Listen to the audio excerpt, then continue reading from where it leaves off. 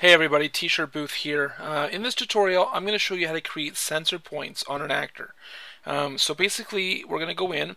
What we need to do is we need to find the X and the Y of this actor. So we're going to go in and create a couple attributes. Type real. And I'm going to call the first one players X. And the second one players Y. Now what I'm going to do is go into this actor, and instead of change attribute, I'm going to use constrain attribute. And what this will do is it'll constantly update those two attributes we just made, no matter where the player is in the scene. It's much more efficient than using the timer behavior.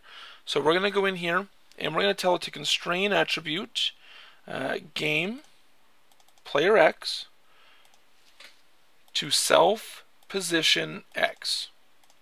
And we're going to do one more. Game players Y to self position Y. So basically what it's going to do is no matter where this actor is in the scene, it's going to update our two attributes with its location. And I'm going to go back.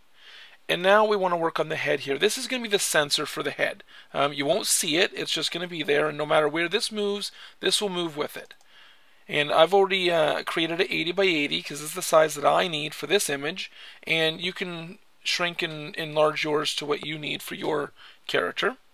And what we're going to do is we're going to put in here some more constrain attributes. And we're going to tell it to constrain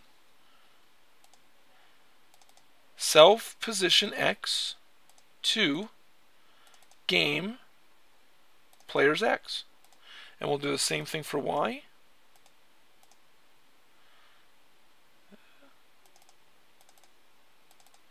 To game players Y.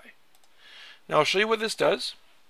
No matter where I put this in the scene, when I press preview, it goes right to the center of this actor. Now it doesn't look center because of the empty space here, but that's really the center of this actor image. But we need to put this up here. So I'm going to go back in and we'll go into the head. And we need to adjust it. Now I'm not a magician. I already know the numbers that I need for this actor. So I'm going to tell it to go plus 20 and plus 90. Now you'll need to fudge your numbers around, keep trying different stuff until you see it to where you want it to be. So I'll put this here. Normally you drop it here roughly where you want it, but I'm going to show you for an example. I'll put it over here and press preview. And now it's pretty much right over top of the head, right where I need that sensor to be. So I'm going to go back, and now we're going to do the body. So I'm going to go constrain attribute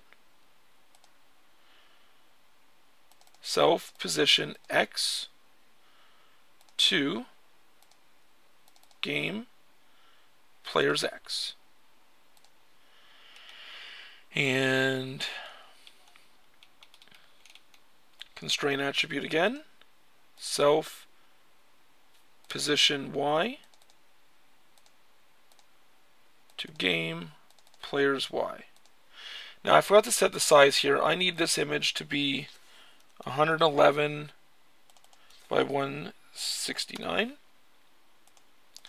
And for position, I need to be plus 30.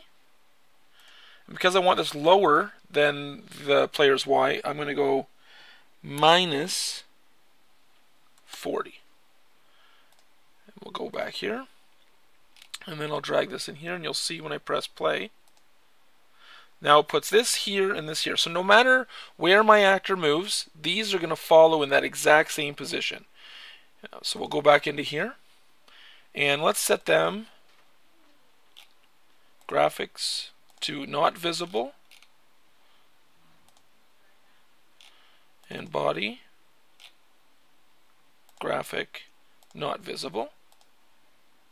Now we'll press preview, and you'll see that they're gone. Now if you watch the score up here, as I hit the head, 100 points. As I hit the body, only 10 points. I can hit the body all day long at 10 points each, but if I get myself a headshot, I get 100 beautiful points for that. And that's pretty much how to set censor spots on an actor. And if you have any questions, please feel free to post them in the forum, and myself or someone else would be happy to help you. Till next time.